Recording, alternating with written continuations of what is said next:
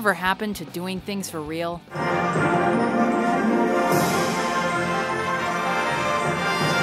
Welcome to WatchMojo.com, and today we're counting down our picks for the top 10 worst green screen effects in movies. So this is where you hang out! For this list, we'll be looking at the movie sequences on the big screen that filmmakers created using chroma key effects, whether it was a green screen, a blue screen, or some other color, with disastrous results. However, we won't be including indie films like The Room, B-movies like Shark Attack 3 Megalodon, or movies that predate the 1980s, like Dr. No, as the effects that were available to them were not on par with the films that made the list. As we'll be showing big moments from several of the films we're featuring, a spoiler alert is probably in order. Come and get it. Number 10. Ejector Seat, Die Hard 2, Die Harder. How many grenades we got? How could filmmakers possibly up the ante on the high-octane action seen in the original Die Hard? While they came up with some interesting ideas, things didn't always end up entirely convincing, especially as the film aged.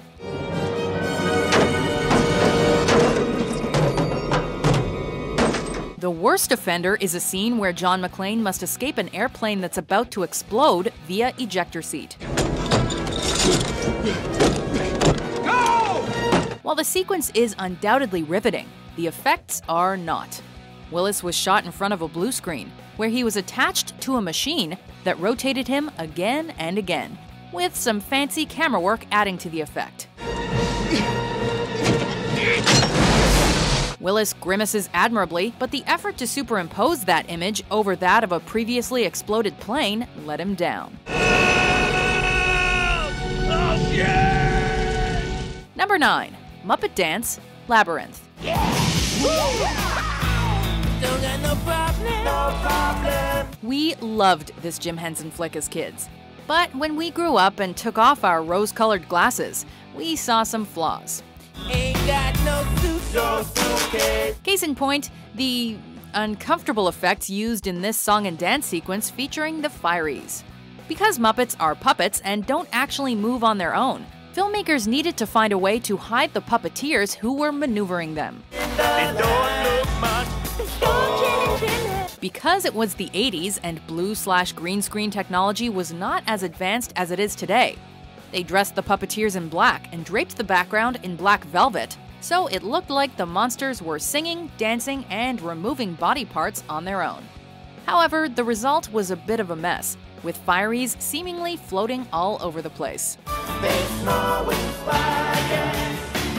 Number 8. Dropping by, Star Trek V: The Final Frontier. Greetings, Captain. Spock! For the first 3 big-screen Star Trek outings, effects geniuses Industrial Light and Magic had brought things to life. But they were busy with Indiana Jones and the Last Crusade and Ghostbusters 2 when The Final Frontier was in production. So filmmakers hired a lesser-known, less expensive team and completed as many effects as possible in camera. A glaring issue left in the film was the shot of Shatner scaling El Capitan in Yosemite and falling, only to be caught by Spock and his trusty levitating boots. Shatner was filmed falling in front of a blue screen, with shots of Yosemite later edited in. But the end result is a classic blue screen blunder if ever we've seen one. Perhaps because it is there is not sufficient reason for climbing the mountain. I am hardly in a position to disagree. Number 7. Tsunami Surfing, Die Another Day. Made in an era when filmmakers had begun to increasingly rely on digital effects, this 20th entry in the James Bond franchise fell victim to the more is less rule. The scene in question sees Bond trying to escape a giant wave created by the Icarus satellite, by kite surfing his way around glaciers and more. With Pierce Brosnan filmed in front of a blue screen and the computer-generated glaciers and wave added later, the CGI effects took roughly a year to perfect.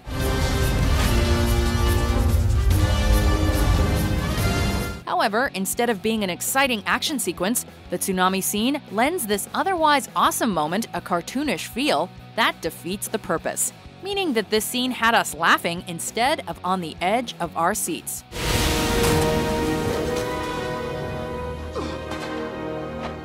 Number 6. Hanging Around, Batman and Robin. Dubiously set in a Gotham City that was riddled with neon, Batman and Robin relied heavily on visual effects, using 450 in total, which was roughly 150 more than Batman Forever. Director Joel Schumacher reminded his actors before every take that the movie they were making was, quote, a cartoon. And that set the tone for this motorcycle chase and its laughable chroma key climax, where Dick Grayson saves Barbara Gordon from certain doom high above the city.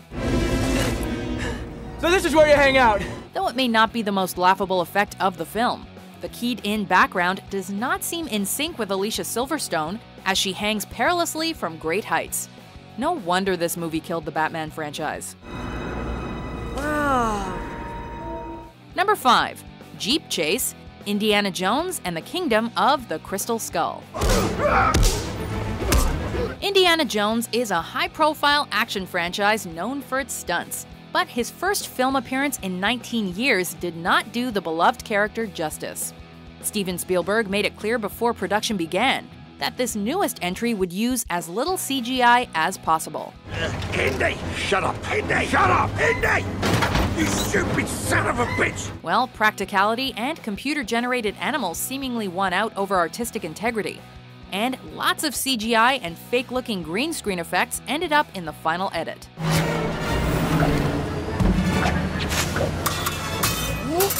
Probably the worst sequence in the film is the climactic chase through the jungle, which involves CGI trees and animals, a cheesy high-speed sword fight, and green screen that looks bafflingly off. You'd think guys like Spielberg and George Lucas would have this kind of thing down by now.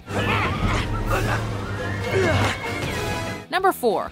All of It, Sky Captain and the World of Tomorrow. A lot of time and effort was spent on perfecting the visual style of this advanced version of 1939, and we applaud the gutsy decision to do something so different. Shot almost entirely on blue screen sound stages in under a month, Sky Captain was an interesting experiment. Unfortunately, in this case, it failed. With very few physical props or sets, the actors were basically the only aspects of the film not created by a computer. Give me a visual. Launching radio imager. That meant approximately 2,000 CGI shots, plus filmmakers ended up having to write code to pull it off. Impressive? Absolutely. But we have to hold the results to the same scrutiny as other films, and it just doesn't stack up. What? Number 3. Flying, Superman 4: The Quest for Peace. We can blame the bad effects in this movie on one thing: the budget. Whereas the original 1978 Superman was renowned for its impressive visual effects, those effects got less remarkable as the franchise wore on. By the time the fourth film rolled around, filming had moved out of New York to England, which was haphazardly transformed into Metropolis, mainly with the help of a few pigeons. But Superman's characteristic power of flight was perhaps the worst casualty. With those effects looking so amateur, you might forget you're watching a Hollywood film. Hey, look at that. With the actors lit differently than those images appearing on the screen in the background, we wouldn't blame you for thinking you could probably do a better job at home. Number 2. Child's Play, the Spy Kids franchise. Robert Rodriguez is the visionary filmmaker behind films like Sin City and Desperado. You know what I mean? So it's strange that in between those two imaginatively shot films, he began a film franchise that proved to be the opposite. my dream. All told, all 4 Spy Kids films had a budget of $154 million, which, in this day and age, is a fraction of some standalone films. You like honey roasted ham and potatoes, don't you? That's what flavor this is. But according to Rodriguez himself, creativity, not money, is used to solve problems. This is cool. That may have made the franchise a cash cow, and the bad effects may even be invisible to their target audience. But as adults, we can't help but look at the green screen scenes throughout this series and think that Spy Kids is a lowlight in an otherwise impressive career.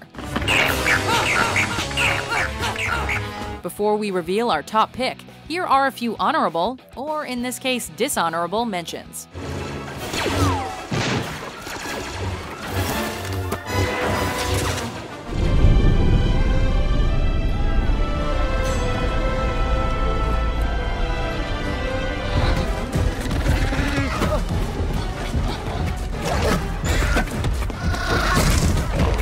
Number 1. What not to do? Ultraviolet. But they're serious about not letting me keep it. When Milla Jovovich signed on to star in this film, we can only assume she had no way of knowing how terribly put together the end result would be. I have 700 soldiers here with me. What do you really think you can do against that many men? Less convincing than an animation your cousin made by messing around on his computer for half an hour. Very few of the effects in this relatively low-budget action flick hold up under scrutiny.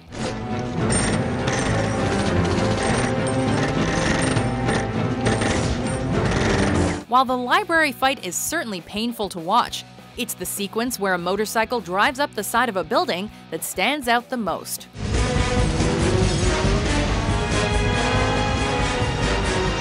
With the film studio, Screen Gems, cutting time and story elements from the film's plot, Ultraviolet had a lot to make up for, and serves as a cautionary tale of what not to do.